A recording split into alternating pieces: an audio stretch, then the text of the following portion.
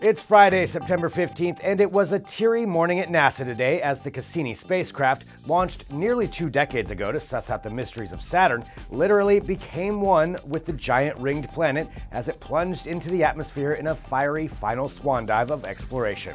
Out of fuel after billions of miles of travel without really any major mishaps or failures, Cassini's radio signal went silent at 7:55 a.m. Pacific time.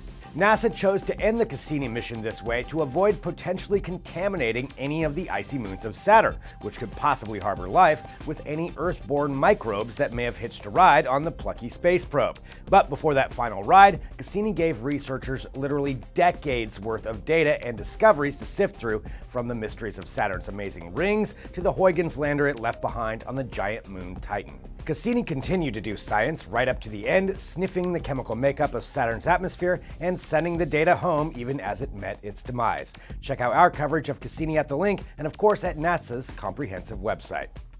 Meanwhile, back on Earth, the war for your attention while online continues unabated, and the latest annoyance is the growing use of autoplay videos, something we can probably all agree that no one likes. Not only can the unexpected audio jar you out of a blissful silence, for mobile users it can eat up those precious data caps.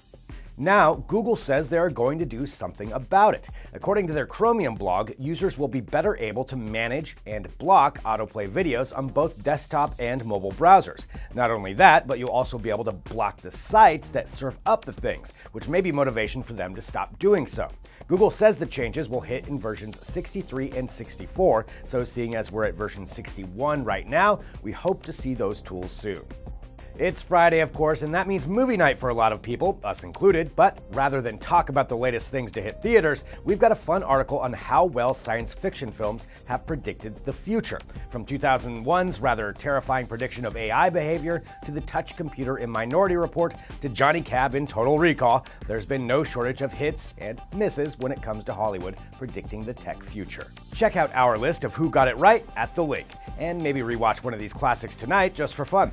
That's it for DT Daily today. We've got all the latest tech news at digitaltrends.com, more fun stuff on our Facebook page and YouTube channel, and be sure to tune in to Between the Streams, our live entertainment podcast at 2 p.m. Pacific today. Thanks for watching. We'll see you next week.